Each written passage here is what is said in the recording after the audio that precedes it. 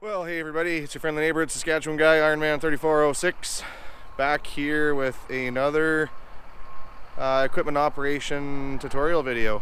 So, got a new cat grader here. Going to show you guys how to do the secondary steering test today. So we'll get up in the cab, get her fired up, and walk through that test with you guys.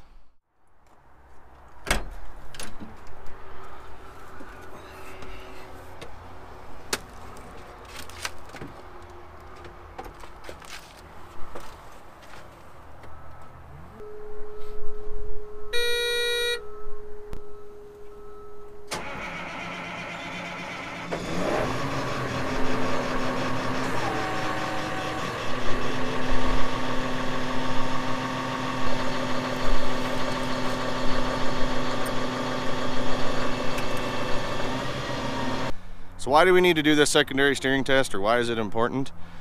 Well, in the belly of the beast, where all the hydraulic pumps and everything are run from, there's a dedicated steering pump. But if that pump ever fails, we still want to be able to steer the machine safely. So there's a secondary steering pump. It's an electric motor with a pump bolted to it.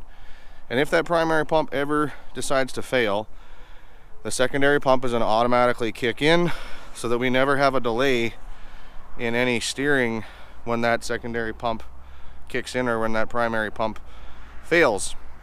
So the test process that I'm about to walk you guys through is to make sure that that secondary pump is kicking in when it's supposed to, and that the valve and everything is working, so that we know that that steering system's working when the secondary system kicks in. So that's why it's important, and that's why I'm showing you guys how to do it. Alright everybody, up in the machine here now. So before you can actually do the secondary steering test, you got to have the engine running.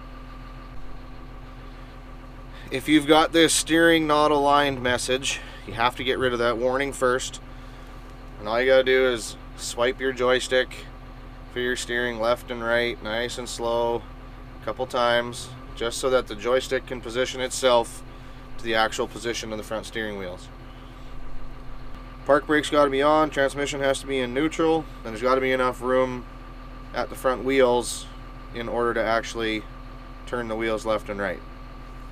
So once all those parameters have been met, in order to do the test, you're going to press and hold this switch, and you're going to see the little steering wheel, secondary steering wheel light show up in this area of the monitor. Once that light is on, you're going to steer left, back through center to the right, bring it back to the middle, and that's the test procedure. So we'll walk through it here. Press and hold the switch. There we go, the secondary steering pump's in. I'm going to steer it left, I'm going to steer it right, I'm going to bring it back to the middle. Now, this switch, as long as you hold it, is only going to run for 10 seconds. As long as in that 10-second window when you're doing that test, everything stays amber, it's good. Now once the test is complete, if that light is on and it's red, that means the secondary steering test has failed. Something's wrong with it. Contact your dealer or your local service guys to sort out why the secondary steering test has failed.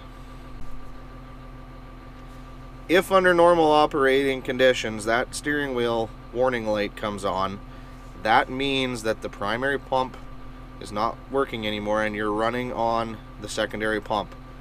The secondary pump is not designed for you to keep working. If that light comes on, it's designed to get you off the road somewhere safe so that you can stop the machine and sort out what's going wrong. It is not a pump that you can continue to work the machine with. Always reference your operation and maintenance manual for the exact procedure in whatever machine you might be running, but that is the procedure in this particular cat grader. This is a 150 all-wheel drive. Just always reference that OMM.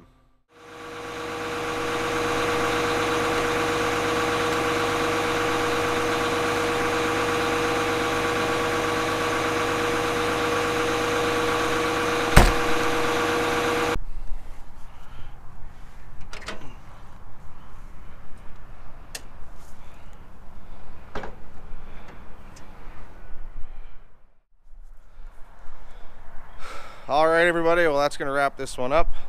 Hope you learned something new. Hope you can take this information to properly do these tests on your machine that you're running, or if you just need to reference this to know how to do it. Hopefully this gives you an idea how to do that. So I'm going to sign off. I thank you guys for watching. Don't forget to like, subscribe, all that good stuff if you want to see more of these operational tutorials that I've been doing. Other than that, I will see you guys next time. And don't forget, I am Iron Man.